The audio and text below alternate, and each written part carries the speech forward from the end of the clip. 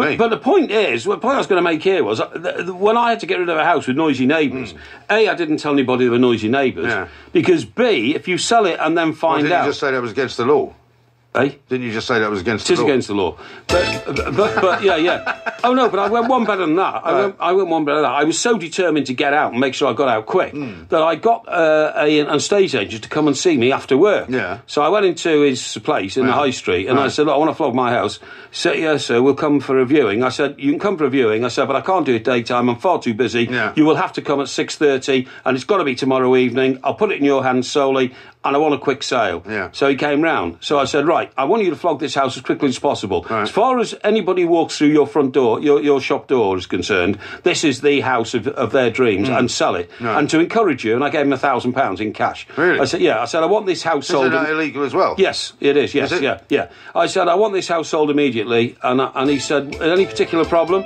And I said, you don't need to know, just sell this house, okay? Right, yeah. And he said, oh, yeah, don't worry, I will. I said, and by the way, if you sell it within 3 weeks, I said, I'll give you another £1,000 in the hand, okay? Isn't that also a crime? It is a crime, yeah, definitely, yeah. That's 3 crimes in one story. So, So anyway, about a week later, I don't know what you're laughing at. A week later, the bloke rang and he said, oh, it's good news, Mr. Parry, I've sold your house. I said, that's excellent, good. And I said, when all the details are done, and I met him in a pub and I gave him another £1,000. That's another crime. Well, yeah, but I'm an honourable man, so you know what I mean? promising to give it to him and giving it to him. Yeah, that's right, yeah. Crime. Yeah, that's right, amazing. Yeah, but I got rid of my house so quickly, it was unbelievable. And did you have any trouble for the people who bought it? No, because I said I was deaf. And no. You were deaf? Yeah, I did. Yeah, honestly, yeah. And I said I never heard any noise or any problems or anything like that, because they did eventually complain back to the estate agent, and he said when he went round, he must have been deaf because he didn't hear any noise either.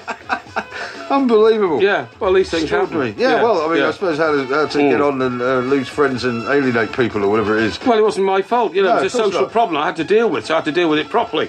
Excellent stuff. Yeah. Fascinating stories. Lots of crime, of course. We were asking questions about that earlier. Now, tomorrow, it's going to be Porky Vision. Loads to talk about. The new Downton Abbey, of course. Maybe a bit of Cider with Rosie that you watched. Cider with Rosie I've been telling you about. A bit of Rogerisation, presumably. Yeah. And of course, don't forget, it's the 4th episode of Dr. Foster. Oh, yeah. Oh, well, you might be able to tell us what happens with Suran Jones. That woman, Suran Jones. Yeah, fascinating stuff. Yeah. And then Thursday night, the Porky quiz is going to be on Henry VIII. So we'll be getting the independent quizmasters working on that. This is talkSPORT. We are the Two Mics. Look at the light! Don't forget to follow the Two Mics at the Two Mics on Twitter and on YouTube. Just look for Two Mics TV.